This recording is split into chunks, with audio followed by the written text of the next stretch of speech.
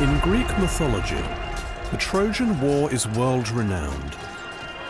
The massive Greek army was unable to conquer Troy after a decade-long siege.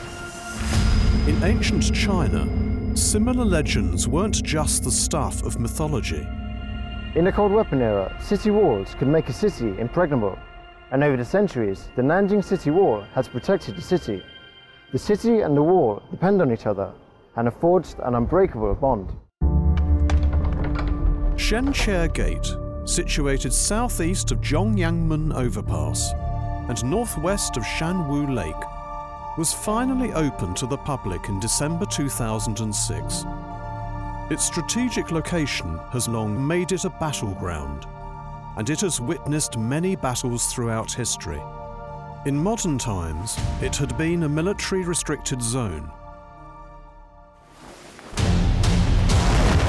In the mid-17th century, the Ming dynasty, which had reigned for more than 300 years, declined. In 1659, Ming dynasty general Zhong Chenggong launched his northern expedition with the aim of restoring the Ming dynasty. The defending army, led by Governor-General Xinhua, was outnumbered and depressed after 2 consecutive defeats outside Xinhua Gate. While waiting for reinforcements, Lang pretended to surrender. 他提出了一个假投降的一个建议希望能够郑成功缓1个月，让自己做好一些投降的一些准备，再开城投降。郑成功轻信了这种就是清军将领的一种诡计吧，那么放缓了对南京城的一个进攻的一个态势，那么这使得清军有了喘息之机。那么在神城门这个地方，最终清军利用郑成功生日的当天全军郑成功全军上下大肆庆祝是喝得酩酊大醉这种麻痹的一个状态下，清军呢从神策门出门，主要是从神策门出兵，那么奇袭偷袭郑成功的一个大营，获得了一个成功，一举获得成功。The defeat forced Zhong Chenggong to retreat to Fujian. To preserve his strength, he led his army across the sea and forced Dutch invaders to leave Taiwan, becoming a national hero. Although Zhong Chenggong failed to realize his ambitions, the city wall, as guardian of the city, achieved its duty of protecting the people in the city. In ancient Chinese semantics, the main part of the character Gua, which means country, is the wall that surrounds the city. Hence, the city wall has become a symbol of a country. The city wall has always been a symbol of urban civilization throughout 5,000 years of Chinese history, protecting the political institutions and residents that live in the city. Thus, there have been countless fierce battles inside and outside the city walls since ancient times. Every soul-stirring story of defense marks the persistent togetherness of city and wall. In ancient China, a city wall marked the edge of a city. If the city wall was breached, it would imply the fall of the city, and possibly even the country. And in 1937, the city of Nanjing experienced the test of life and death. 我々と敵側の双方が終日激戦し、夜にかけて砲火はますます激しくなり、南京城はまるで不夜城のように変わった。ここで日本軍は再び中国の周囲部隊の城壁とお堀の内側からの凄まじい抵抗に遭遇した。For centuries, the Chinese have sworn to protect the city wall to the death, to safeguard their homeland.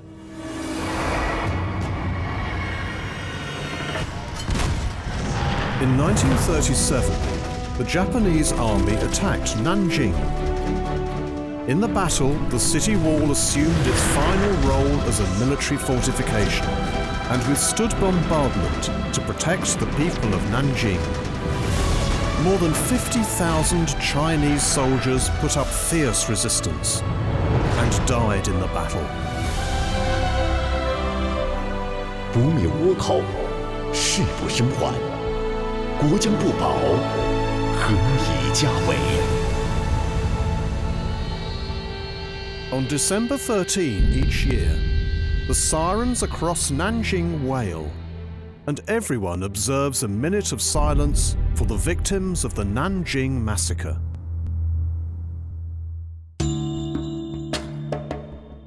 Entering these city walls, I seem to see a very elderly man who has endured bloody experiences to protect the people in his arms.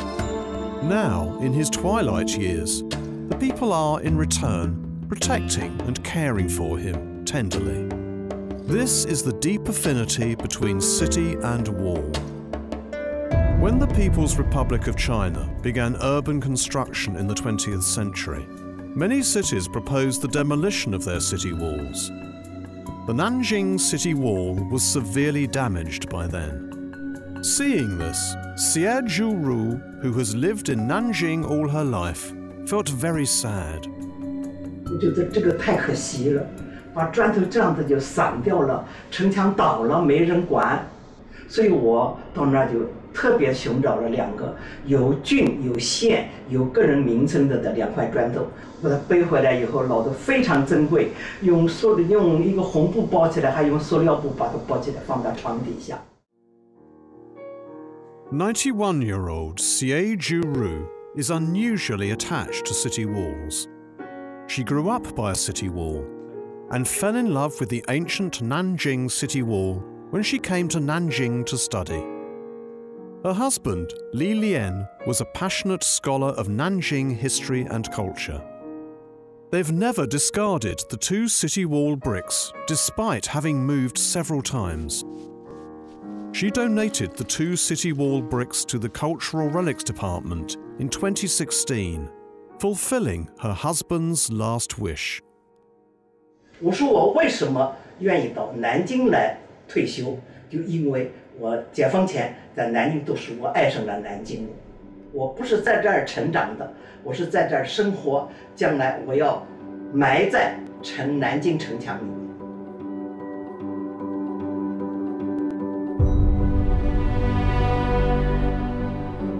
The city walls were human, historical and cultural treasures. In 1961, the State Council announced that the Xi'an City Wall was among the first batch of major historical and cultural sites protected at the national level. Since 2006, Nanjing, Xi'an, Jingzhou and Xincheng have jointly applied to enter China's city walls of the Ming and Qing dynasties into the UNESCO World Heritage List for 13 years. The wall and the city are now perfectly integrated, and the wall has become a symbol, a memory, and even the gene of the city.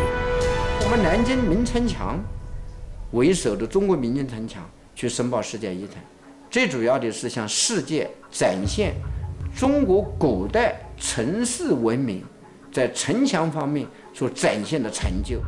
通过这个城墙这个生意工作，也可以唤起广大人民群众对我们中国古代文化、对我们中国古代建筑的热情和认识。这块丰碑不仅是南京的，而且是长江中下游广袤地区的千千万万劳动人民血汗和智慧创造性的树立起来的一座丰碑，申请世界非物质文化遗产的成功，这是我在南京最后的愿望。